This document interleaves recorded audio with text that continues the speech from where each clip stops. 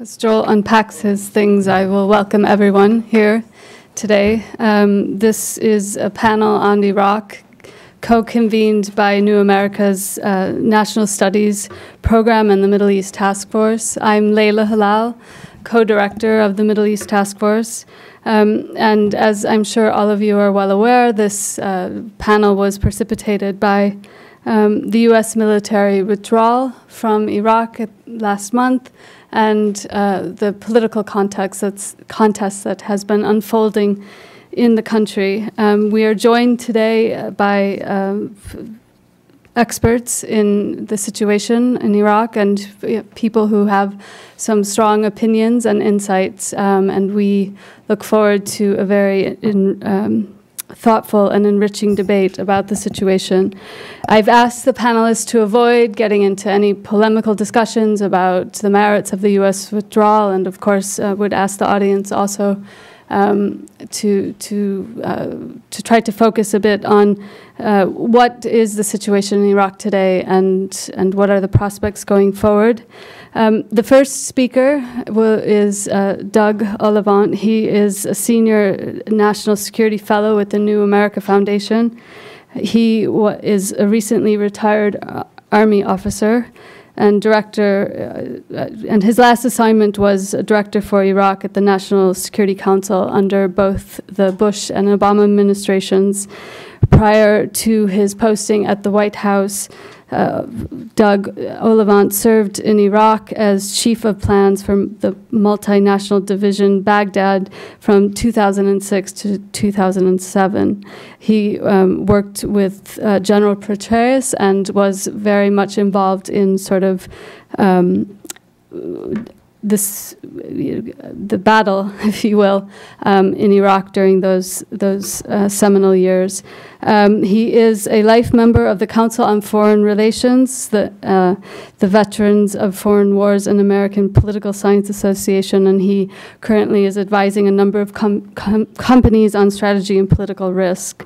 Seated next to him is Joel Rayburn. He is a U.S. Army Lieutenant Colonel with 18 years of experience in intelligence and political military affairs. He is currently with the Center for Strategic Research at the National Defense University's Institute for National Strategic Studies and also a senior fellow here with New America.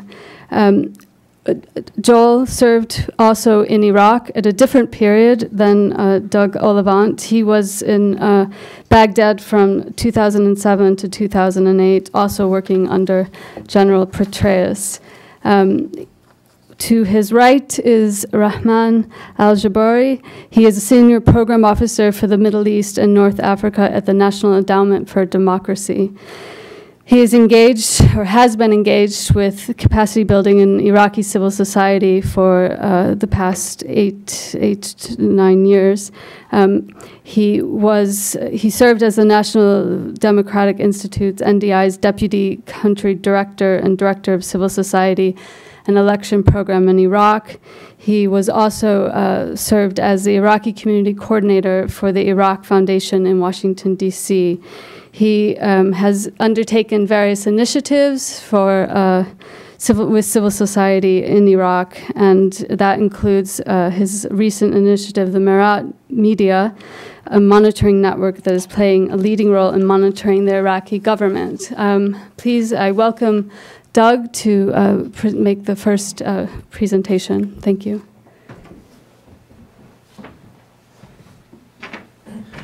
Thanks very much, Leila. I'm privileged to be here today. I look at the audience. I see not only a lot of native Iraqis, but a lot of my former colleagues from both Baghdad and the Washington Interagency who worked Iraq. I'm pleased to have all of you here, and I'm very cognizant that many of you know just as much about this as I do and could just as easily be standing up here talking, and I look forward to the question and discussions we have with you. On behalf of all the panelists, we were originally asked to prepare for 15 minutes, then we all met before this and we started just debating among ourselves there, and Leila asked us to all compress down to about 5 minutes so we could get more time to discuss this both among ourselves and with you, so all of us may sound a little bit rushed in how we present these initial comments. My bottom line take on the situation is As we all know, there are three primary ethno-sectarian groups in Iraq. The Shia are in charge. They have won, but they still have trouble believing this. They have a history not only recently in Iraq, but a long-term religious history of oppression. To be Shia in some ways is to remember that you're a victim of oppression. That's part of very deeply ingrained into Shiism from its very beginning. And of course, most recently in Iraq, suffered under the Ba'ath regime several purges. We all know the history of several of those. And of course, many of those members, many of the senior leaders of the government lost close members of their family to the last regime, so are deeply scarred and probably still wake up with nightmares that the Ba'ath Party is coming back. And we always need to be cognizant of that, the deep fear of the Ba'ath Party, of Sunni domination of the Shia after decades of it. The Sunni in Iraq have been defeated. That's really the bottom line. They are the losing party in a civil war. We always need to keep that in mind. Losing parties in civil wars tend to get less than their fair share in the aftermath. It's a stubborn fact of life. And third, the Kurds, who are punching well above their weight. They've achieved de facto sovereignty in the north. They've achieved some amazing things, both in terms of their political institutions and especially in terms of their economic development. They are very vested in the status quo. They are very, very vested in peace. They've got a really, really good deal going, and they know it could all disappear in a couple weeks were Iraq to plunge into violence again, and were the Kurds to be a part of it this time. They as we know, they escaped the violence of the last period. There's a terrorism problem in Iraq. There's not a sectarian violence problem, a large-scale one, but there is a terrorism problem in Iraq, largely driven by the nihilist al-Qaeda in Iraq. Most of the recent violence we have seen, I believe, is totally unrelated to the current political crisis. My assessment is that al-Qaeda in Iraq wanted to embarrass this government in the wake of American withdrawal. They wanted to make the case that this government could not secure Iraq. They have stockpiled their car bombs, they've stockpiled their weapons, and they are using them against this government in the wake of American withdrawal. Totally related to American withdrawal, totally unrelated to the current crisis between the Prime Minister and various other factions. The Iraqi security forces are capable, to some extent, of maintaining security inside the country. As has been well demonstrated, they are unable to defend their borders against other states. However, I'm not too concerned about this. Let's be honest, the only neighboring state we are concerned about is Iran. And were Iran foolish enough to do a high-end conventional attack against Iraq, Iraq would have more allies than it would be able to handle, from us to the Saudis and other players in the region. So while there is no formal security agreement, no formal security guarantee for the Iraqis, there is a de facto security agreement, security guarantee. They really don't have to worry about an Iranian invasion, or at least not for very long. At the high end, which is not to say the Iranians won't continue to do other things at a much lower level. The current crisis in Iraq, I think, is just the latest crisis in Iraq. It's hardball politics, Iraqi style. It's a rough neighborhood, and they play rough. But when we should monitor this, we should be concerned about it. We have interests. We should try to temper it. But we need to remember there are some checks on power, even if the Constitution is not as sufficient to check as the Prime Minister and his office as we would like. However, we have to remember that we've heard the sky is falling in Iraq several times. I remember hearing that the sky was going to fall when the Iraqi coalition was disbanded there in 2008 and all the allies were sent home. Many were convinced that that meant the end of Iraq. It would fall into chaos. When the SOFA was signed, I was told by several people Iraq is going to fall into chaos. It did not. When American troops withdrew out of the cities, many assured me Iraq would fall into chaos. It did not. And when we went down to 50,000 soldiers, I was assured that that meant that Iraq would fall into chaos. It did not. And now at the American withdrawal, again, we're hearing this. So yes, is there a crisis in Iraq? Yes, there is. I would say we have a very short historical memory. We need to look back. There was one about 9 months ago. There was one about 9 months before that. They muddle through them. We need not to overreact. Issues with Iran, I'll leave for the question and answers. I'll just state that our concerns with Iran are real, but they are overstated, and I've said this in public several times. Moving forward, American influence in Iraq, we need to understand what the Iraqis want from America and what they will agree to. We've not been very good about asking the Iraqis, what is it that you want from the Americans and how can we help? In some ways, we've treated them as, as clients, told them this is what's your interest, this is what you need from us, and that it may well be what they need from us, but it's still polite to ask. So my bottom line, and I'll close on this, Iraq is ruled by a democratic regime, albeit one with an authoritarian past and some authoritarian leanings. However, there are very real checks on, democratic checks on power. There will be elections.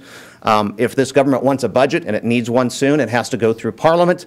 As I've said elsewhere, the very fact that we could not extend the American presence in Iraq, and this is the only time I'll touch on it, is a democratic it was a democratic check. The Prime Minister clearly would have appreciated American forces staying, as would some other forces. They couldn't get that through Parliament. There is no overt sectarian violence, although, again, there is a terrorism problem. These are good things. We tend to underestimate this. Quietist Shi'ism is the order of the day. Sistani and the quietist version of Shi'ism is very much the philosophy of the ruling party. The more activist, theocratic Shi'ism is only only held by a small minority faction, largely among the Sadrs. The Sunnis have it much better than is usual for the losing side in a civil war. I suspect the American southern states post our civil war would have very much liked to have had it as good as the Sunnis have it.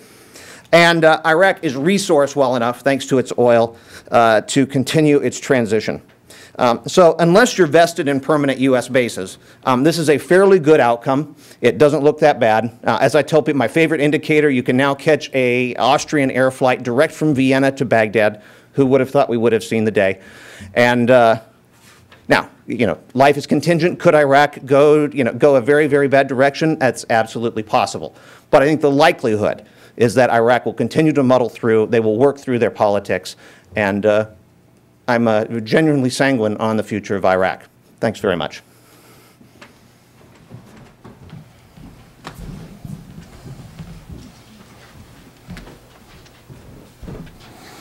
Good afternoon, everybody. I'm pleased to be here. It feels like 2006 in so many ways, not just because of what's happening in Iraq, but because people are actually attending an Iraq event again, which hasn't been the case for several years. Let me start by saying that what could be called the Iraqi Civil War did not end in 2008 and 9 with the Shia community of Iraq defeating the Sunni community of Iraq, with the Kurdish community of Iraq sort of, as Doug put it, punching above its weight.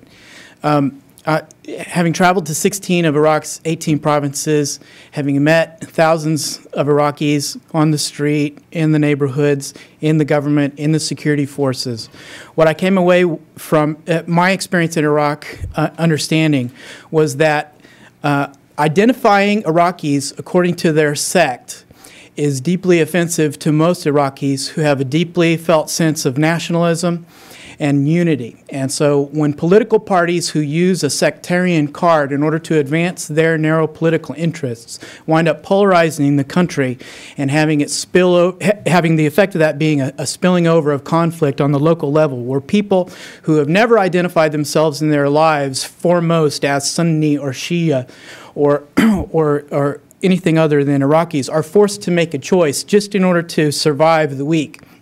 This is something that that the vast majority of Iraqis were very happy to put behind them in 2009. So the fact that we're back to that point in 2012, where they're being forced to make this distasteful choice again, I think is a signal that things are going wrong in Iraq. Generally speaking, I think the two most significant political legacies of the U.S. involvement in Iraq have been a system of government based on separation of powers, which is something that Iraq has never really had before, and a political accommodation in which Iraq's main parties all agreed to resolve their differences using the country's political system rather than force or violence. But both of these developments are now unraveling, and I'd like to discuss why and what it means for Iraq, and maybe in the question and answer period we can get to what it means for the rest of us. First, let's talk about the unraveling of the political accommodation among Iraq's major parties, which is the factor that has secured the dramatic reduction in violence since mid-2008. Not even a month after the departure of U.S. troops, Iraq's politics are in disarray. I don't think anyone can argue with that. And there's no clear route back to stability. Whether driven by fear or tempted by an unmissable opportunity, or both, Prime Minister Maliki and his Dawa party took advantage in the first 96 hours without U.S. troops to purge their top political rivals. They ordered security forces to surround their rival politicians' homes. They issued an arrest warrant against Vice President Tariq Hashemi. They called for Parliament to remove Maliki's own deputy, Prime Minister Salah Mutlaq, and they announced a terrorism investigation against Finance Minister Rafi al-Asawi. Taken together, these moves amounted to an attempt to decapitate Iraqiyya, which is the Sunni-majority political coalition led by Ayad Alawi that actually won a plurality in the elections of March 2010. Now, there have been a number of opportunities in the intervening days since those first 96 hours for Maliki and his allies to diffuse tensions, but instead they've mainly chosen to escalate them when confronted.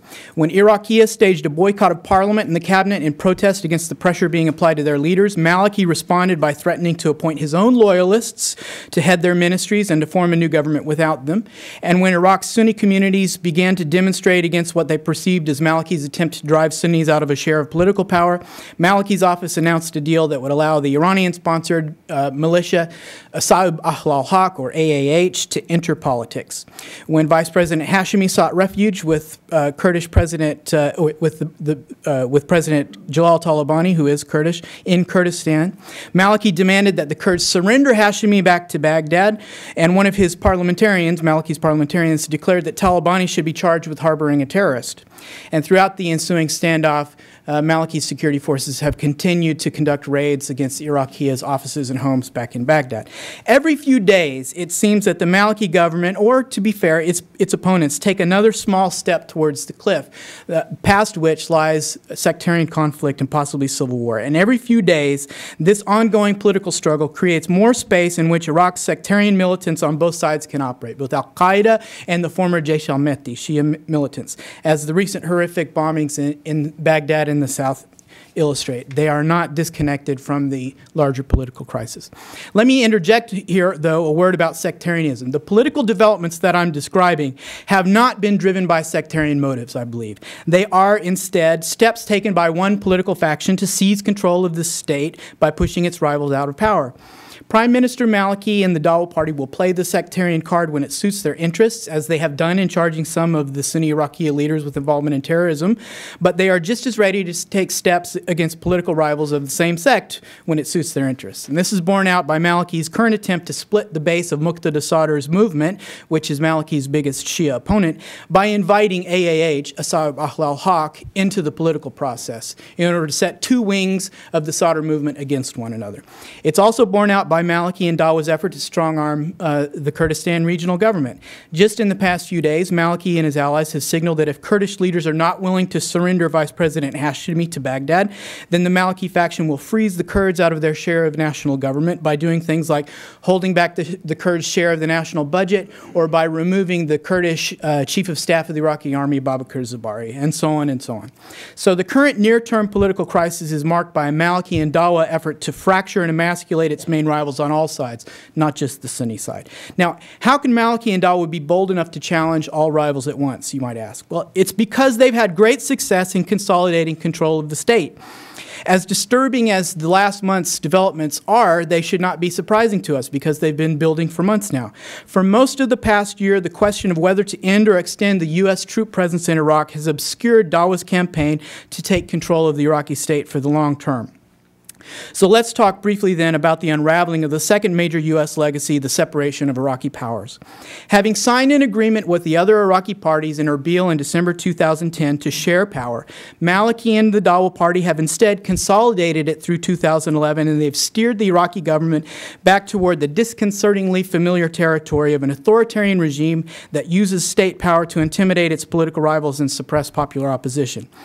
This has been most pronounced in Iraq's security sector, where until recently the Prime Minister held the positions of both Minister of Defense and Minister of Interior himself, despite his agreements to share those portfolios with other parties. At the same time, Iraq's intelligence agencies and the physical security of the Green Zone itself, i.e. the physical security of the government, are effectively controlled from Maliki's office by loyalists who include his national security advisor, his military advisor, and his son Ahmed. Now, having acquired the state's coercive power, Maliki and these loyalists used it in February and March to suppress another aspect of the Arab Spring in demonstrations that took place in Baghdad and Basra and some other major cities, in which the Iraqi security forces killed almost 30 protesters across the country in a branch of the Arab Spring that got very little notice. And then in October and November, the Ministry of Interior arrested more than 600 former Ba'athist associates for their alleged involvement in what was an improbable coup plot. And you all know about the arrest campaign that sparked the crisis last month. Now, the killing of protesters in springtime made clear that this is an emerging state that will not tolerate popular dissent, while the wave of arrests in the fall made clear that the National Reconciliation Project, begun with U.S. encouragement in 2007 and 2008, is over. It's not just the consolidation of the security forces that Dawa has been successful at undertaking. They've also consolidated independent entities that were meant to ensure checks and balances in the Iraqi constitutional system. Foremost among these is the Iraqi judiciary, which is under the effective control of the Prime Minister, the Integrity Committee, and several other committees that are meant to exercise oversight and watchdog functions of the rest of the government. These are now under the control of the Prime Minister's office, and even the Electoral Commission, which is meant to ensure the integrity of Iraqi commissions, is now coming under the sway of the Prime Minister's office. No one can say where the Commissioner of the Electoral Commission is, Faraj al-Haidari. He's essentially in hiding after being brought under pressure by Prime Minister Maliki's office. Why don't I close there, and then in the question and answer session we can deal with more of what the consequences of this consolidation of power and the unraveling of the Iraqi political pact mean for the region and for the United States. And I'll leave it for Rahman.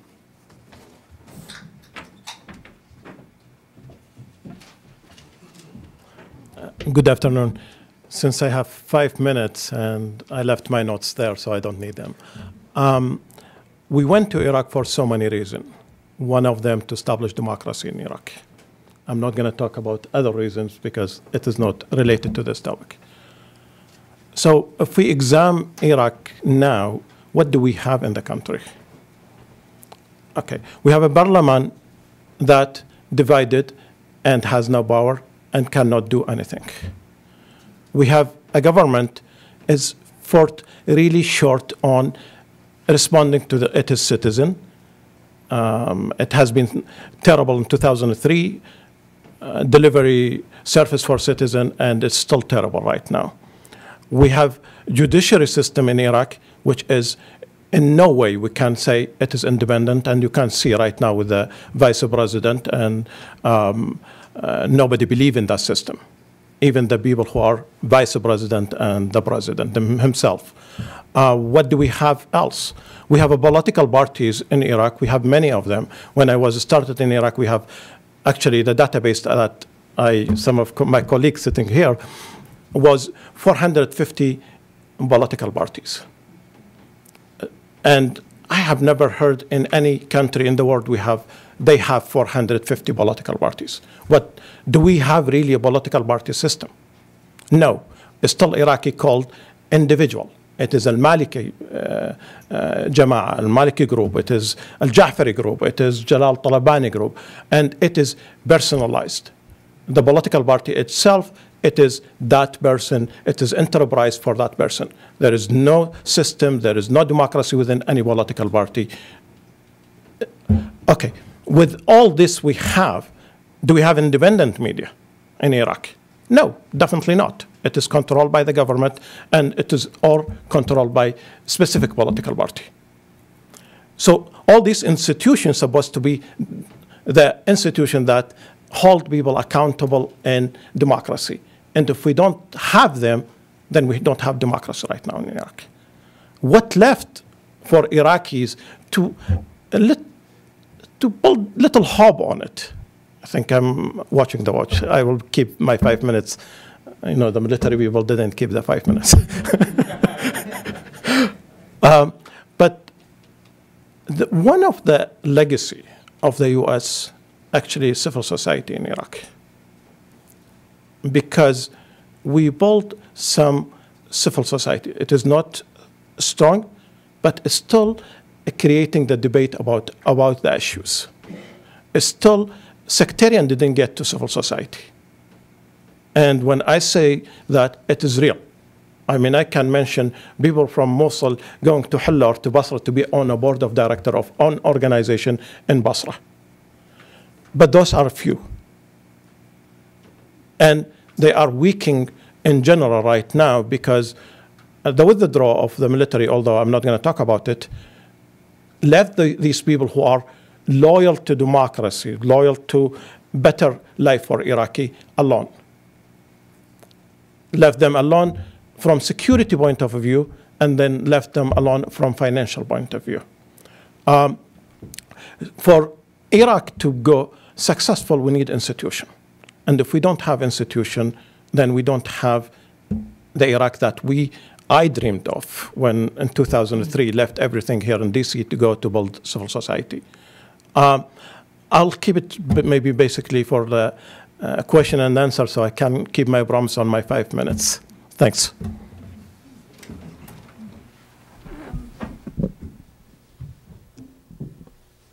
Thank you. I think the mic is on.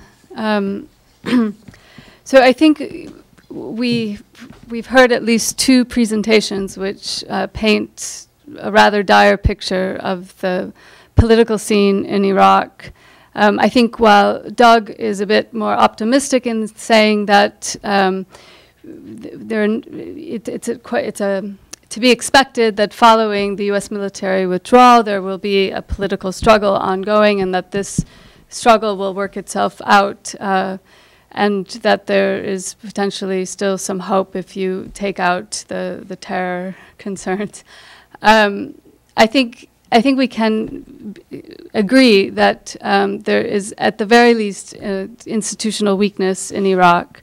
There is a weakness in terms of the checks and balances. There are divisions which are maybe not geared towards sectarianism, but are geared towards division, and there is not a healthy democratic democracy at play in Iraq. So what I want to ask now, and I'm sure the people in the audience will have more specific questions, but what I would like to draw out from the speakers is more on what this means for the U.S. legacy. I mean, the U.S. was in Iraq, at least in part, under the banner of democratization. It went in militarily, but it invested in a provisional government in Iraq. It sought to build a new state, but clearly it has not been successful.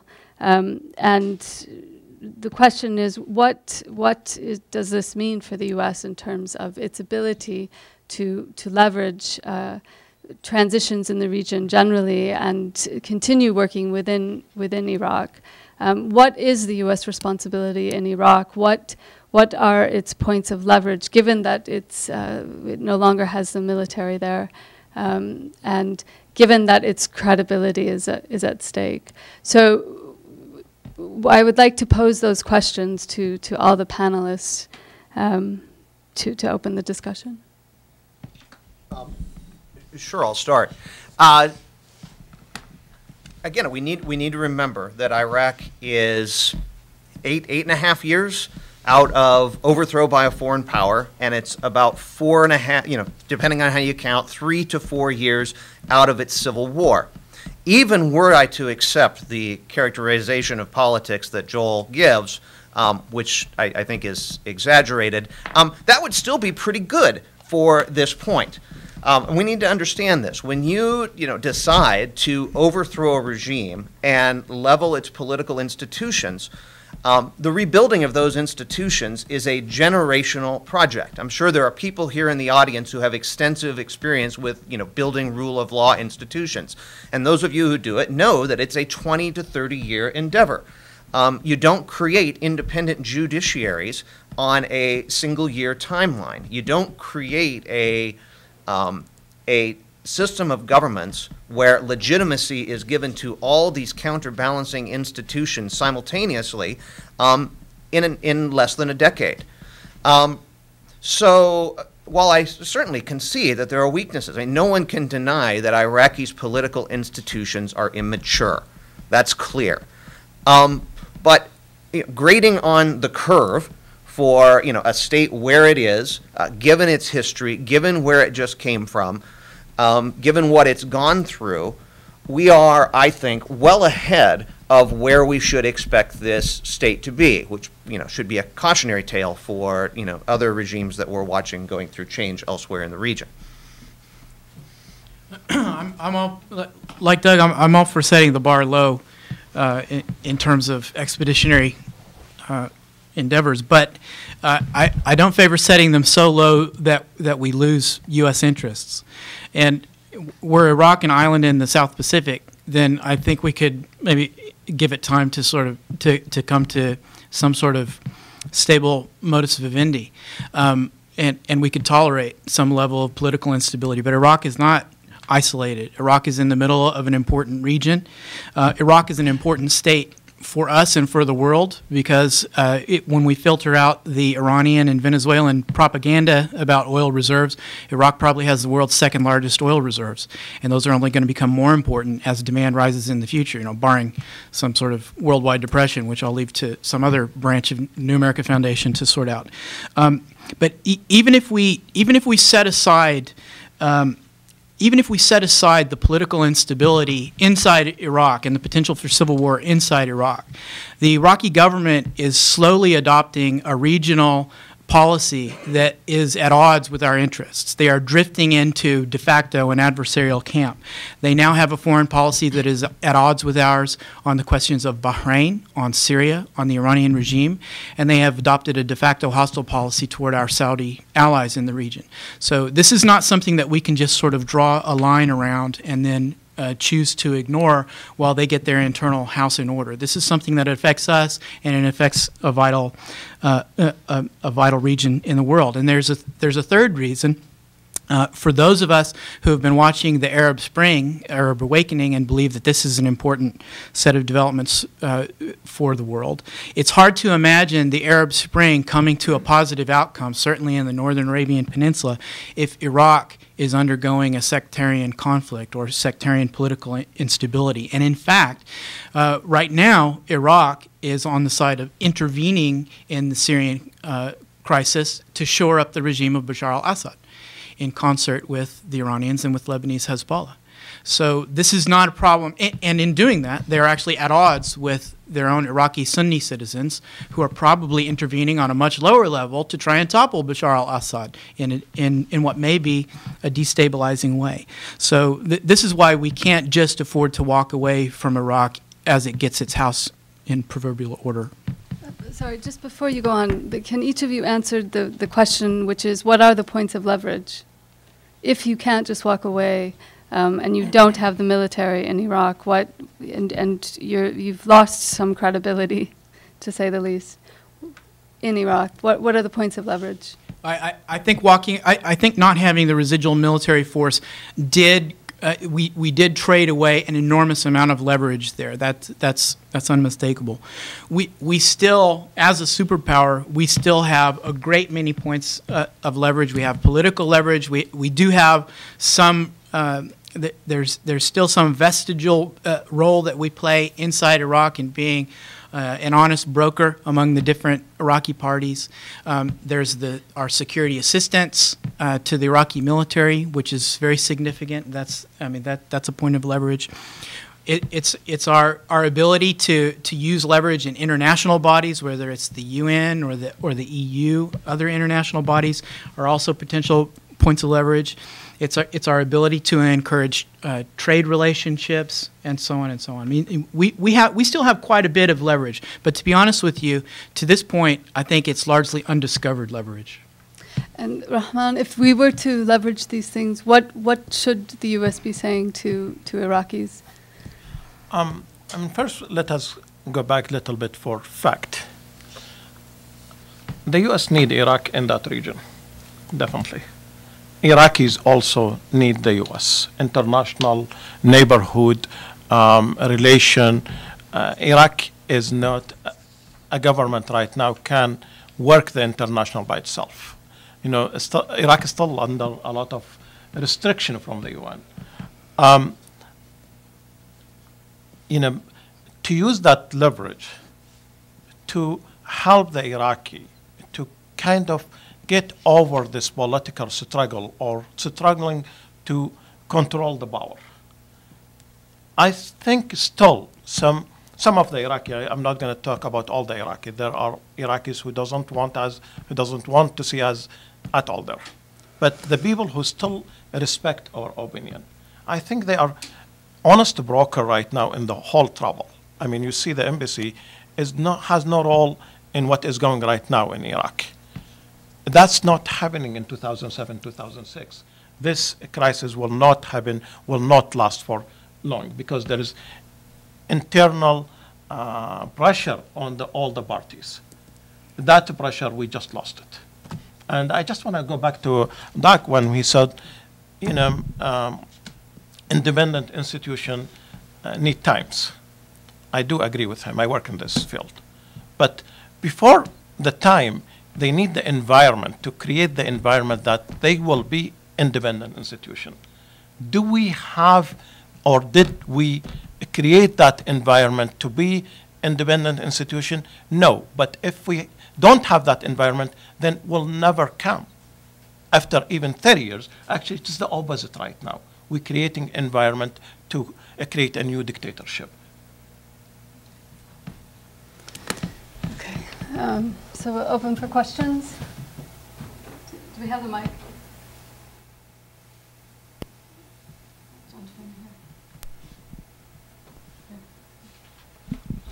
Thank you very much. My name is Rusul Shihab, and I'm Iraqi and former NDI staff. I've been in Iraq a couple months ago, and I'm kind of like seeing what's going on there in terms of political measure, and also to see the people suffering is also there. So my question is now, after to see all the facts going on today, do we should to grow a fear from the government, the current government right now in Iraq, who actually start to kick either Sunni or do this and that and trying to eliminate all the allies and put it in one hand? When I talk to the people in the street, they say, well, we go back to the Saddam Hussein time because at least we have electricity and we have service. But now there is nothing, just a political fight. So do we have to grow a fear from the current government to be another dictatorship in Iraq? Thank you. I'll take a few questions. Over here, this side of the room.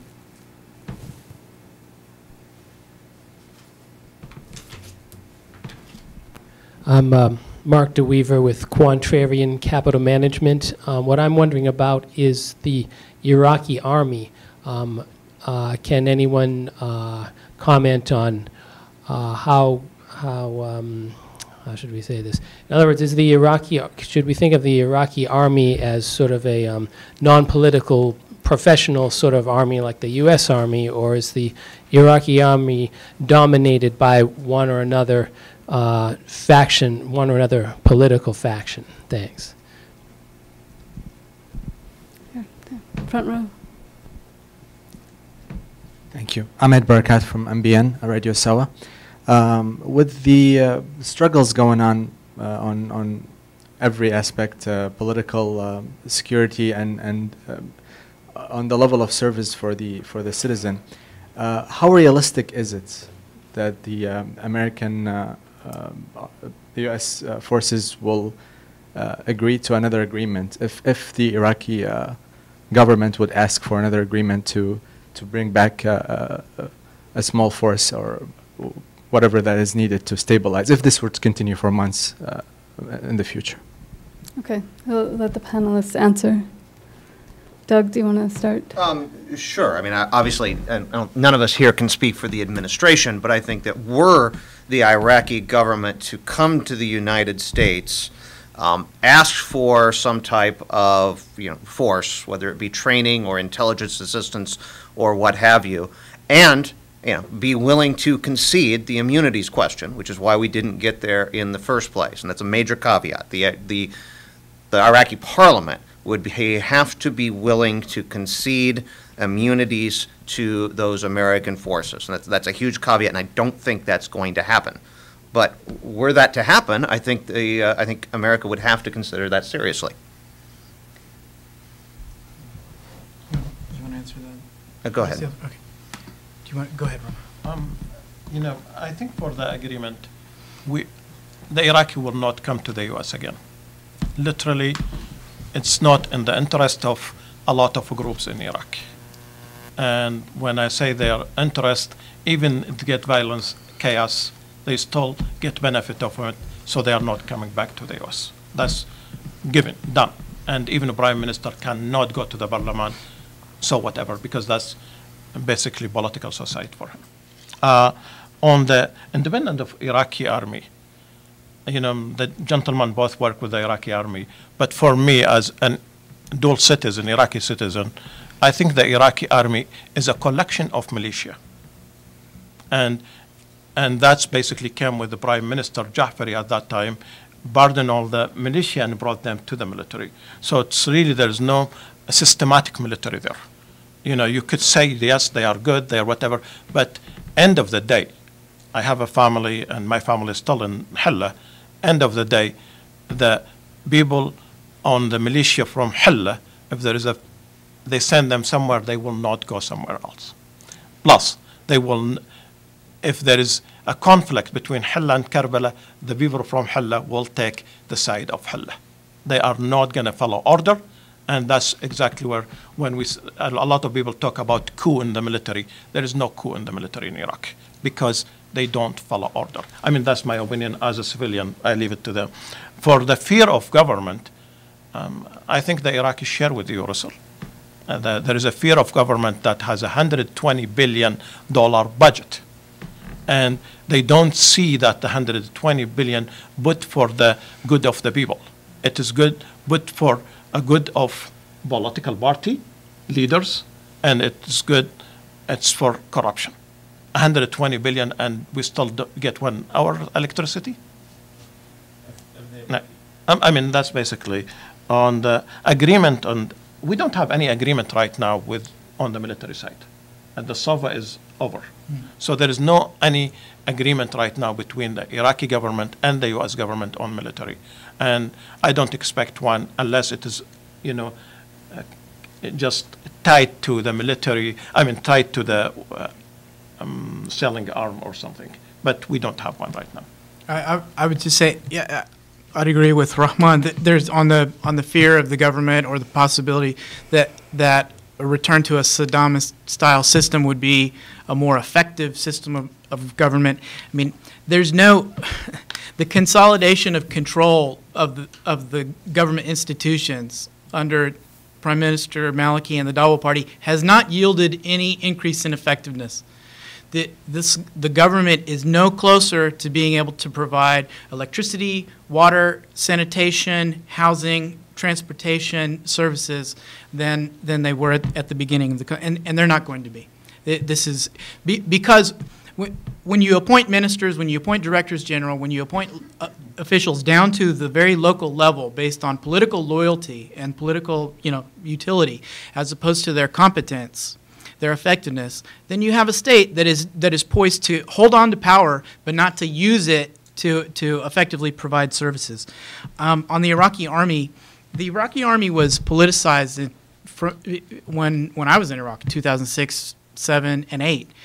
They're not under any lighter political pressure now than they were back then. So you have you do have, as Rahman described it, a collection of sort of assimilated militias. I would add that that's against a backbone of the old Iraqi Army Officer Corps, which is a professional officer corps, but commanders are under enormous political pressure. Commanders are appointed based on their political stripes, and they all know that, and they can be chucked out based on their political leanings as well. For example, the finance minister, Rafi al-Assawi's brother, we learned yesterday, was just forced into retirement. He's a brigadier in the Army, probably because of his association with the finance minister. I would say I don't speak for the administration or DOD, but as in my individual view is that a follow-on status of forces agreement in Iraq is not going to happen. It's unrealistic. We might have had an extension while we were there, but the idea that we would go back in now, I mean, nobody who's in a decision-making capacity wants it on any side. Okay. We're going to start in the back and move forward.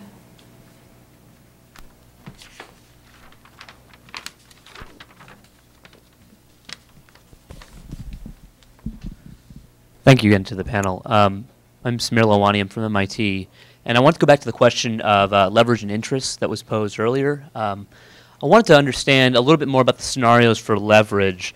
One of the things that sound like the most credible was sort of cutting off security assistance or other sorts of assistance to compel changes either in government or institutions. But does Iraq have any plausible substitutes to kind of wiggle out of like that leverage, whether it be other donors or its oil sales?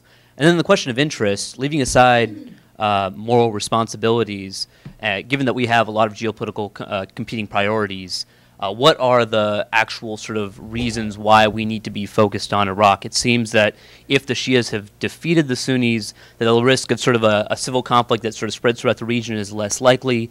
It seems that Iraq doesn't really pose a conventional threat to its neighbors, doesn't really have sort of a nuclear capacity, and the threat to oil sales seems like unlikely given that they have just as much an interest in selling oil as we have in buying it. So go back to that. I think you make some really great points. I mean, the relationship between Iraq and the United States needs to become much more reciprocal. They have oil in the ground that they can't get out.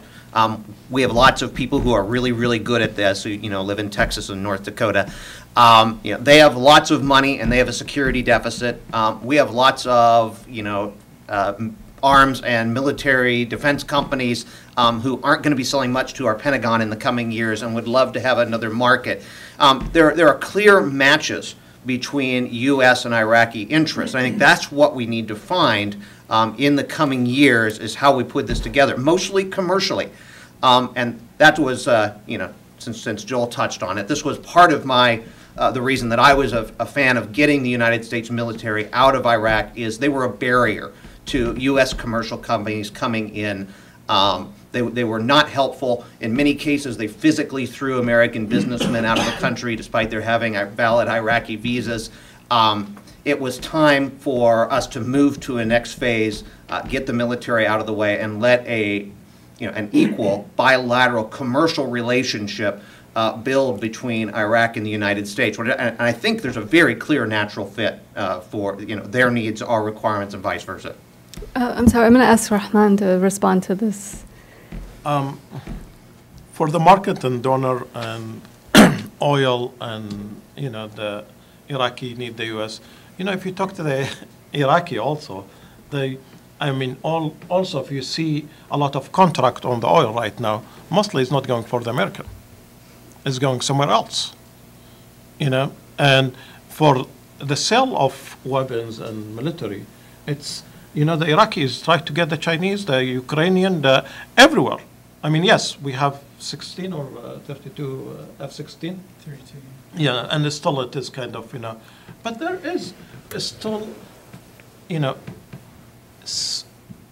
secure, safe Iraq is good for the whole region.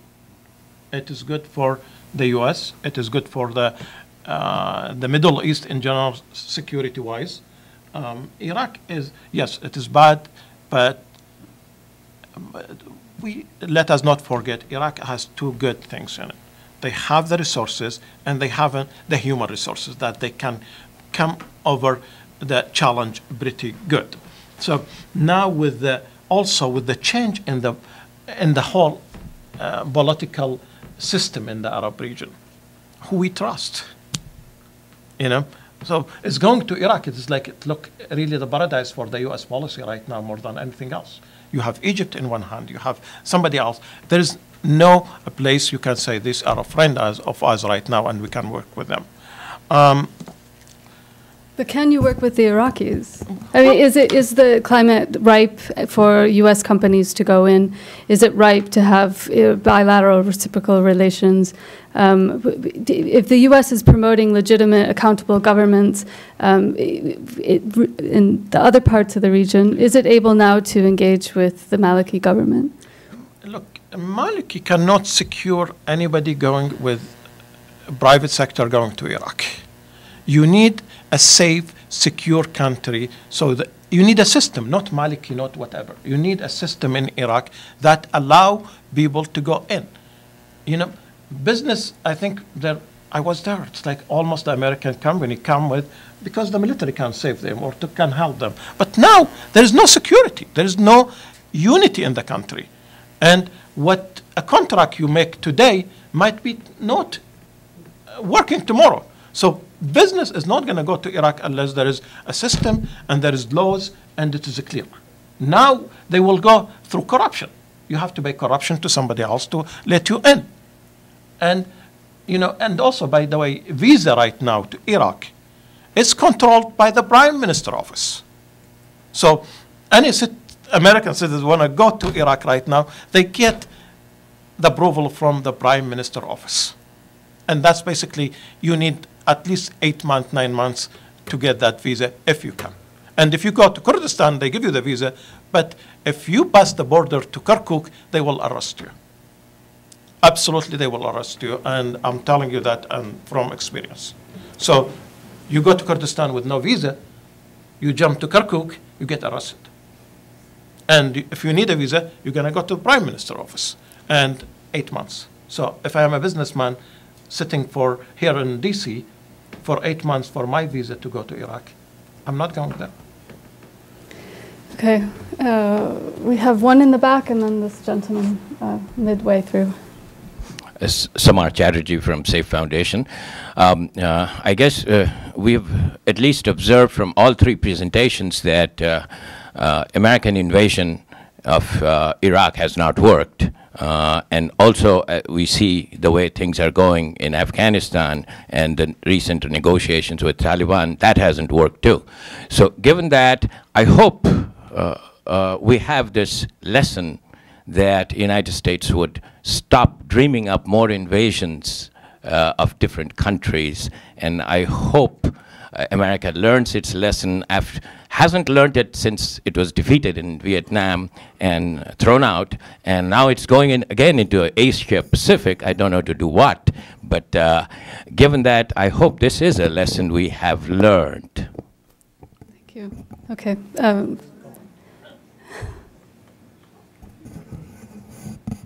you. Hi, my name is John Filson. I work for 3P Human Security. I appreciated the comments of Ustad Rahman on about civil society as offering hope for the future. If I'm a congressional staffer in the U.S. Congress, what are 3 or 4 things that you can recommend, concrete, realistic things that the U.S. Can do through policy to encourage political, even cultural space for civil society to have a strong voice in the future of Iraq? In the current context of Iraqi politics? Thank you. Why don't we take this question? Yeah, go ahead. It is simple. These people need resources, and I'm saying resources in different way, not just financial resources. And we need to stand with them, and that's the cheapest things. It's, 4 or 5 million can build a real good civil society in Iraq, if we're talking about resources. Also, we need for all our institution here in DC to look really what's the problem, get it from the people themselves, not a design program here, and we go hire Iraqi to implement the program. And that's the huge mistake we did early, design a program and looking for Iraqi to implement it. And then when they implement it, we created the gap between them and their community. So please keep supporting civil society, keep engage them even here in Washington D.C. Give them the connection to come here. Give them the space to tell the story of. It is not a success story to get a civil society organization successful in the South, because nobody care about it. It's really, we need to invest in civil society. We need to encourage even our senior people who are going to Iraq. Don't just meet with Maliki and meet with Talabani. Make it part of your visit, sitting with these civil society organizations, because then you empower them in their community and you tell them, we think about you. Can I respond to Mr. Chatterjee's observation? I disagree with the premise because what's happened in Iraq was not inevitable. It didn't flow naturally, inevitably from the invasion of 2003. I mean, there was a window of opportunity for a different outcome in Iraq, and we made a couple of strategic errors that allowed the window to close. If you look back to the end of 2008 through a good part of 2009, there was the potential, especially around the provincial elections, which resulted in the defeat of every incumbent party in every province that had an election, and the wholesale rejection of the incumbents who were Islamist parties. There was space for cross-sectarian, nationalist political coalitions, Sunni Shia deal-making, Arab-Kurd deal-making, and that was the potential for a pathway to a stable and largely democratic Iraq. But at the beginning of 2010, when the de-Baathification Committee, which was under essentially the direction of Ahmed Chalabi and his subordinates, played the sectarian card again, and they acted like Iran's guardian council, and they eliminated hundreds of candidates from their rival political parties. That polarized the political process on sectarian lines.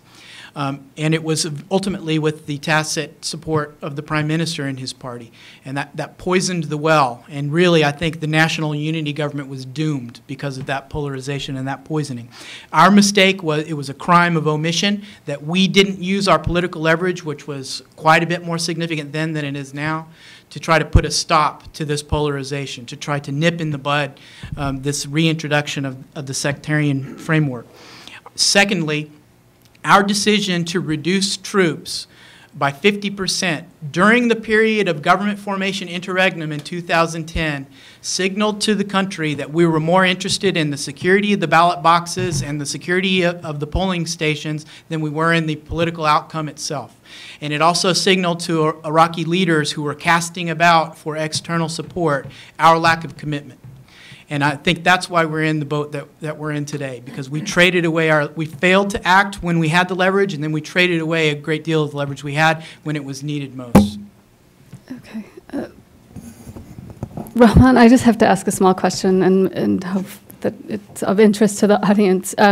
If we stipulate that the U.S. policy encouraged sectarianism, and now you are making the case that the U.S. needs to reach out more to civil society, the question I have is civil society, are the NGOs also driven by sectarianism, or is engagement with civil society a way to get around this card? Definitely, when we talk about civil society, we have to make a difference between charity organization, religious organization, which is totally sectarian. And when we talk civil society, NGOs, democracy forces in Iraq, the NGOs, democracy forces, I never, honestly, in my 10 years in Iraq, never seen a civic NGO leaders believe in sectarian. I've seen, my colleagues sitting here, when there is a problem between the Kurds and the Al-Hadba in Mosul, It is not solved by the U.S. It is not solved by anybody. It's solved by a small organization called the Tahrir organization in Mosul. There is an organization, Iraq Civic Action Network, built kind of legislative campaign. They brought people from Anbar, from Diyala, from Salah ad-Din to Hilla. And the first time when they went to Hilla, this is totally, my Iraqi friends who are sitting here understand when you take somebody from Anbar to Hilla and you think it is, oh my God, where I'm going to go. Literally, the next week, the local government of these 4 governorate met in Hilla on recommendation of the civil society. It is like, you need to go there. We have an organization, I don't want to make advertisement for my program here, but we have an organization, while all the government, Iraqi government and the US government invest in reconciliation in conferences, bring the leaders to sit in a conference. This organization say, no, this is not going to work. We need to go to the local community themselves, understand, analysis, and create what is the root of the problem. And then basically we can talk about solving it. But we're bringing Salih al-Mutlaq and al-Maliki to sit together. They sit together and then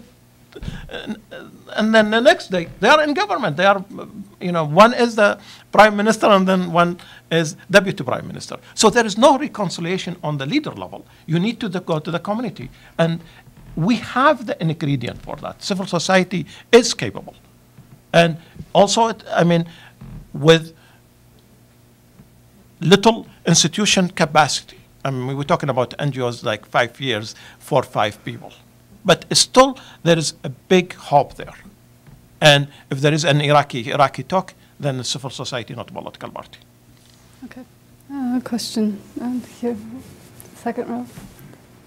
Yes. No, up front, please.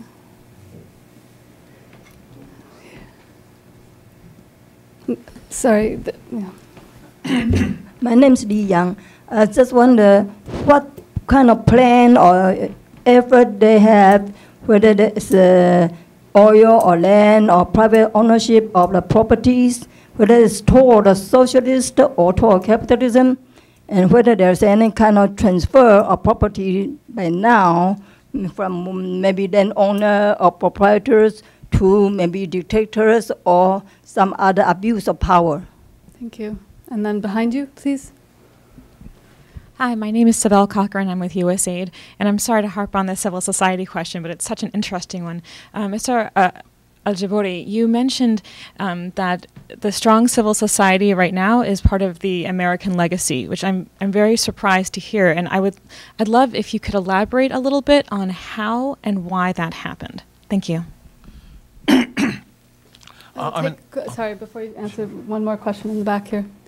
Earl. Thank you, Errol Jabiji, SETA DC. What are the chances if the Sunnis in Iraq feels that they are isolated politically and then there is no way that they can operate in the political life? And what are the chances that they will withdraw from the system entirely and then this will eventually lead to an autonomy or even a separate country? And if that happens, what happens to Kurdish also? So what are the chances that this is going to take the country to a disintegration? And what is there that the American government could do to prevent that? Thank you. Okay, I think that's obviously an important question, and we'll park it to the side and allow you to answer the questions on civil society and property transfer. Do you want to go to the Sunni political things? Well, Leila will answer that last. Yeah. So. Okay. For the ownership and land in Iraq is basically owned by government, and who is in the office of government control the land. So the land belongs to the government, although as in and if they're for housing, for something, it is the government who give you that land. So they still control. I will give you a small land to build your house on it, unless you are wealthy and you can buy it. So the owner politically connected. Exactly on the or politically corrupted. No, not connected. For the civil society, it's, you know, civil society wasn't immune from whatever happened in Iraq. I mean, especially earlier, when you don't have a civil society and we have a lot of contractors going there, the program is, people want to burn money, including the military. So it's basically people went, where's the money? So there is no kind of driven mission organization. But, you know, after 3-4 years, they start figuring we lost the connection to our people. We start being called an agent of the US. We start being called, you don't even care about your community. And also because we start throwing a lot of money, and that suddenly it is easy to establish an NGO. I mean, I have somebody who's established in his car going from one contractor to another contractor. But end of the day, there are people who just, you know, civil society itself is part of the political system. And there are a lot of individual leaders within civil society. They didn't find a place for them with the political party. It is basically, literally, there is no opinion for them. It is controlled by the head of the political party. There is no advancement. There is no discussion. So these people who believed there is other way to be effective in Iraq, they start their NGOs. And if these people sitting in Mosul and in Basra, but again, with sustainable money for them, and I'm not talking money, I'm talking $25,000, $20,000, but you tell somebody to work on a project for 5 years. I will start with you. I hold your hand, you know, for 5 years, but after 5 years, I want to see you here. And that's exactly the success of civil society. You know, they're holding local government accountable right now. They holding the government accountable. I mean, within the means they have. I'm not saying the civil society is the US civil society. But that's where long-term, I mean, I go back to Doc, long-term investment, bold civil society organization, and they get a credibility within community, you know, credibility with the US, credibility with even the political system. Now, even with the I'm sorry, I will take 1 extra minute. Now when the trouble between Iraqiyya and Dawlat al-Qanun, you find both Dawlat al-Qanun and al-Iraqiyya going to civil society, say, can we bring people together, make them understand what is going on? That's the civil society, that's the hope I'm talking about it. And then the friendship. You don't find Abdulaziz Jarba from Mosul talking bad about Fatma al-Bahadli in Basra. You don't. You know, they are a friend, they call each other. When there is a problem in Iraq, they say, how can we work it to solve it together? Okay, so would a decentralization, a disintegration of the centralized state of Iraq be a good thing? Can I, yes. Can I weigh in on that? Not under the present circumstances, because what we're seeing happen right now is the 4 Sunni majority provinces, and 2 formally, Anbar and Diyala, are signaling that their distrust, their fear of a consolidation of power in Baghdad is leading them to believe that they have to insulate themselves from the government of Baghdad by seeking regional autonomy in a way that was unthinkable for them a few years ago. And the problem is that there's no province of Iraq that can be soft partitioned away from the rest without causing conflict. The fault lines run through practically every province, certainly the 4 Sunni majority ones that we're talking about. So that will signal a civil conflict, if not a civil war, if it happens. What actually the struggle on this is one of our mistake too. What we told the local people, you have the power, but we didn't educate the center that these people has a power. So suddenly the local council, they have all the power in their hand, but their budget is tied by the central government. So you kind of tell me you have a power and you don't have to act on that power. So that's create a lot of a problem itself. It's like, and then the law, the local government law, is clear in the Constitution. They have a power, they have their own budget, they have whatever, but then they cannot spend that budget because the ministry, the central ministries, control that budget. So a lot of local government in Iraq, provincial council, they send 90% of their budget for that year back to the central government, and the central government blame them, saying, we gave them budget, they didn't, they didn't want to give you service for political gain again. So it's like the laws itself. This is what the institution. You don't give people power with no legal frame for that to be basically followed. And the legal frame is not there. There is no kind of this connection. And then when you create it in the Constitution, you say you have the right to be a federal state. But then it comes, well, the political situation right now is not right for it. Or, if you create your federal state, it will be refuge for the Ba'athist. I was talking to Joel yesterday. If all the Ba'athists want to go to Salah ad-Din, then we solve maybe part of the problem itself. So these are the things that need be able to think about it before we just saying, oh, central government, local government, federal government. We need to solve the laws that govern this. Just and very quickly, yeah, part of this really is a centralization issue, and part of this is the central government wanting to do things. Part of this, though, is a training issue. Anyone who's lived in a bureaucracy, whether it's a foundation or a government or an institution, and tried to buy a package full of pens and found out that took, a purchase order and 3 cross signatures and, a stamp from, and it's hard to do. And I've watched budget execution rates, and yes, some of it is malign and the central government intended to keep money. Some of it really is just institutional immaturity and not physically being able to move money down to lower levels, not having the institutional muscle memory to do that. I think we need to distinguish between immaturity and malice.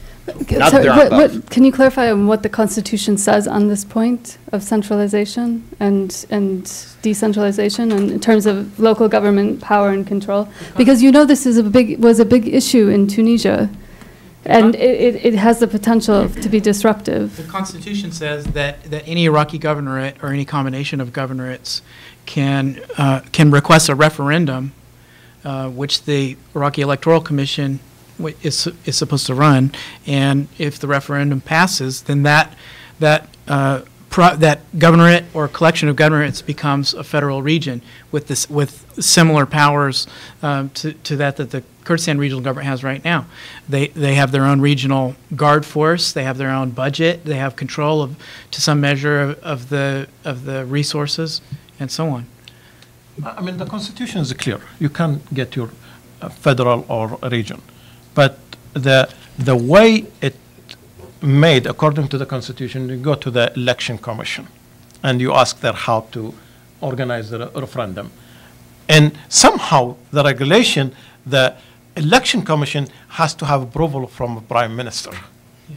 So then the Prime Minister is controlling it again. If there is no approval, I cannot do it. And that's exactly what happened in Salah ad-Din. Or if there's no election commission. Or there's dismissed the election commission. No election commission right now.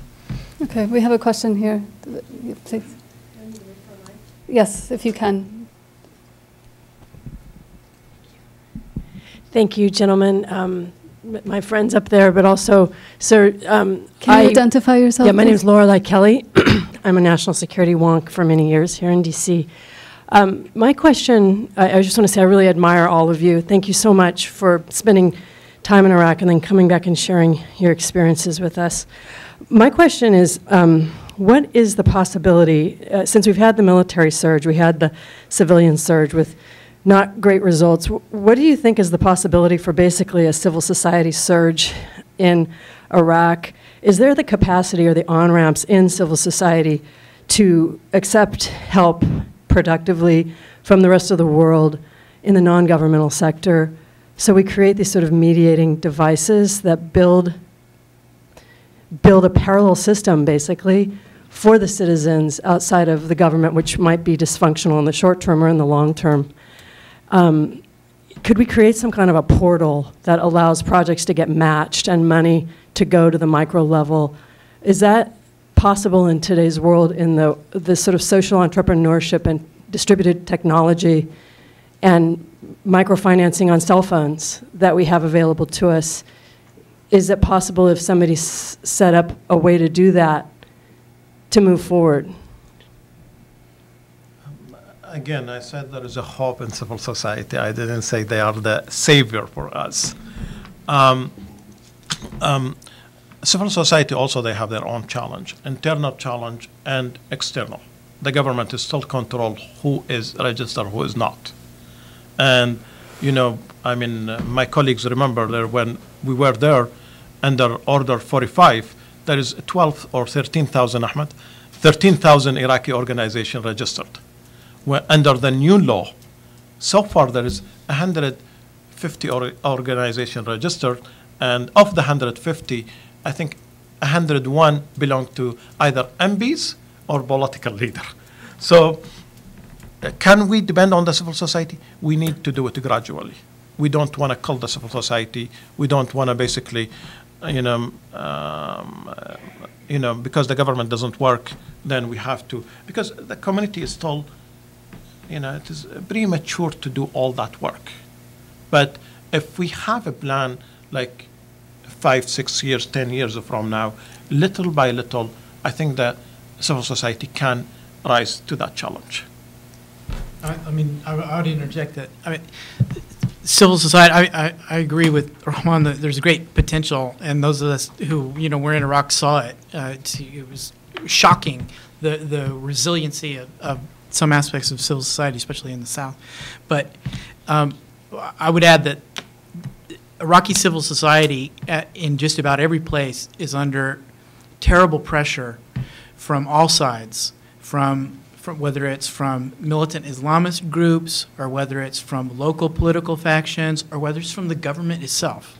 Because there are a great many forces, ascendant forces in Iraq right now who are threatened by a sort of a third way, a civil society organizations. And you see, I think you see it at the local level. The government actually, in some cases, moves to try to atomize civil society. They try to co-opt or to break civil society organizations that they can't control. In the South, you have the solder movement, for whom civil society organizations are a competitor, as the solderists try to do their grassroots sort of seizure of the Iraqi society, a la Lebanese Hezbollah. So these groups are under enormous pressure right now. Political conditions at the top just exacerbate that, and I just hope that we can help these groups survive the next 5 years or so. I mean, thank you for reminding me of this. Look, for civil society is growing right now because there is really the fighting between political parties. And if we get a dictatorship again in Iraq, then we will not have civil society too, because there is no space for them. They will basically demolished. And again, we have to be careful with civil society. What project? Is it the community beneficiary of this or us? And that's the different approach too. If it is us, just forget it, because we are creating another challenge for good forces in Iraq. Well, yeah, I'm sure in Iraq, the question of what is civil society is a very complex one. But Doug, if you, I'm a political theorist by training. If you read the early civil society writers, the institutions they primarily talk about are economic ones. And I'm going to come back to my emphasis on commerce. I'm a huge fan of microfinance, but microfinance only works when you have macrofinance markets for them to sell to. If we don't have a robust, diversified economy in Iraq, it's hard to see these civil society institutions surviving for the long term. And again, I really think that's how America can best help Iraq. No, you've not, but you know the country, they're natural business people. We do it well. Yes, it is really hard to do business in Iraq, but we do business in lots of hard places all around the world. It can be done. It doesn't always take 8 months to get a visa.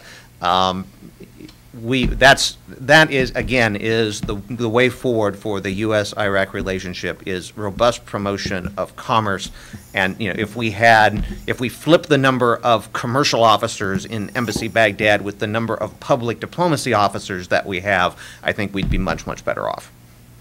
Okay, I'm conscious of the fact that we have not discussed regional implications. If there is some kind of question along those lines, I'd be happy to take one. Sorry, you've had one, so I'll let the gentleman behind you speak. I'm Lincoln Day. I'm a retired sociologist and demographer.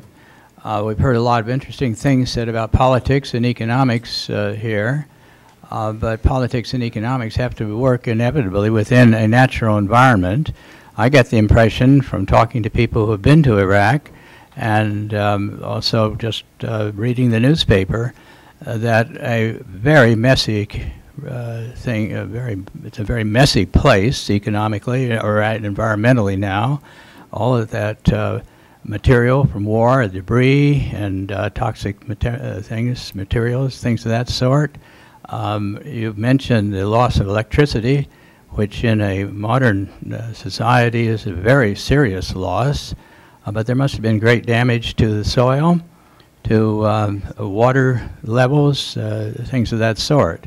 And I just wonder, mustn't this be taken into consideration, and isn't this setting limits on what you can do politically and economically? Thank you. We'll take a few more here. Yeah.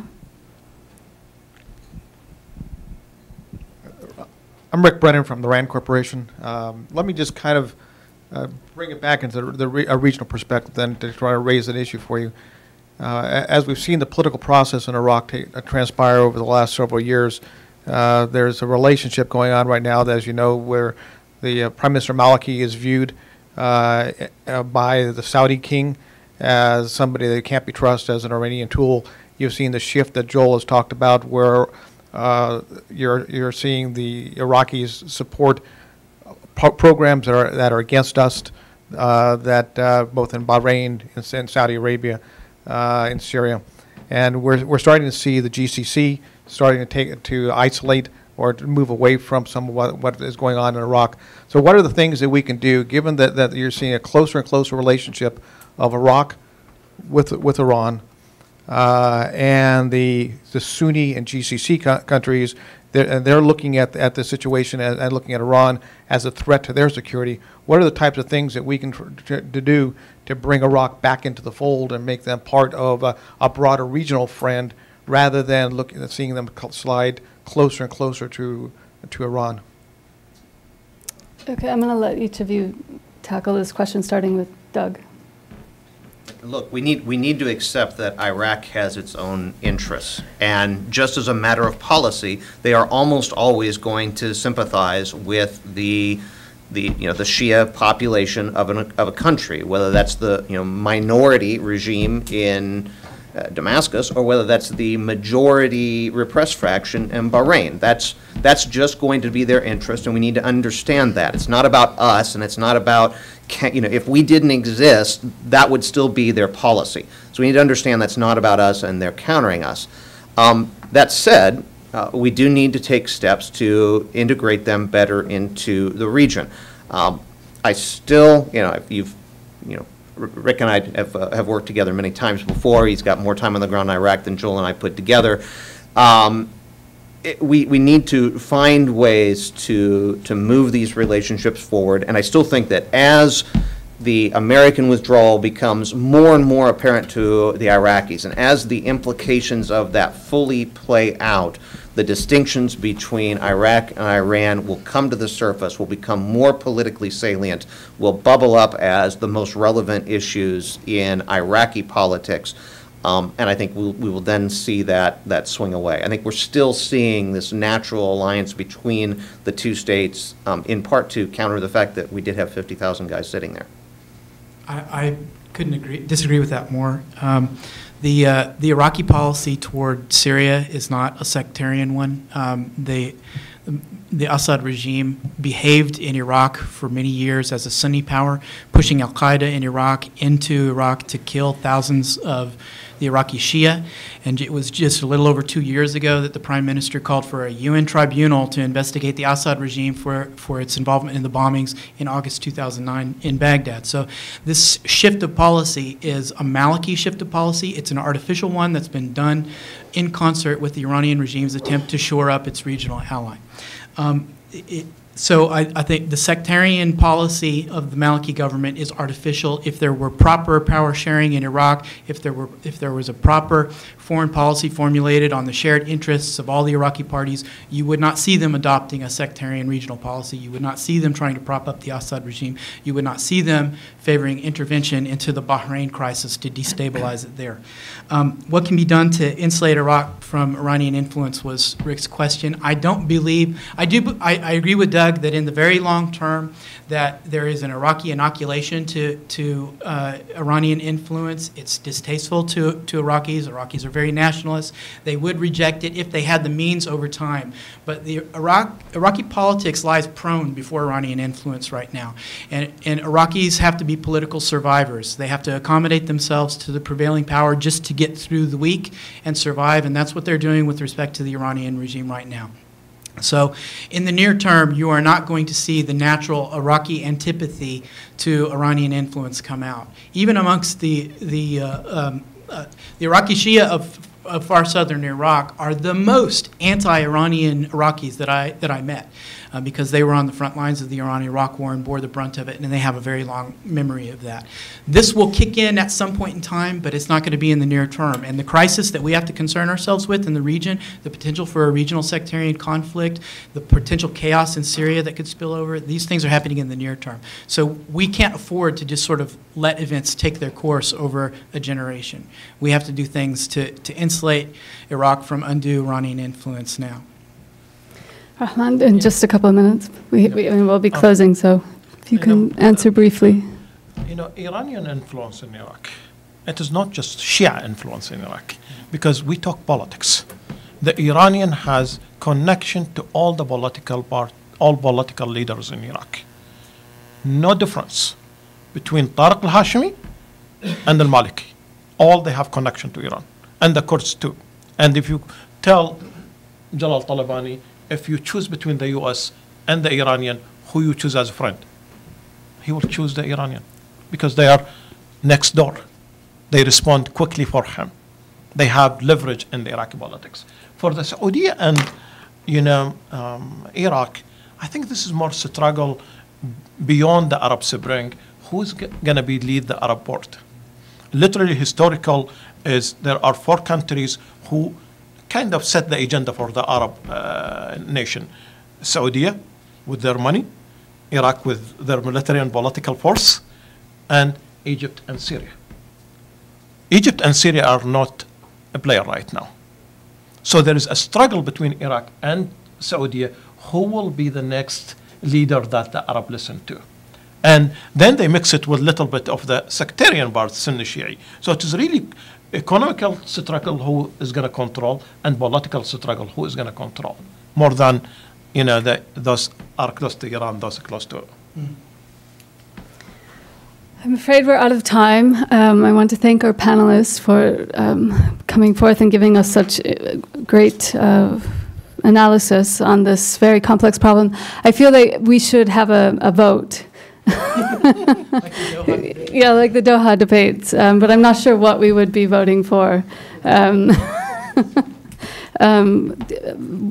I can see that one would be a positive outlook and one would be a negative. But again, thanks everyone for coming out, and thanks to the panelists. Thanks.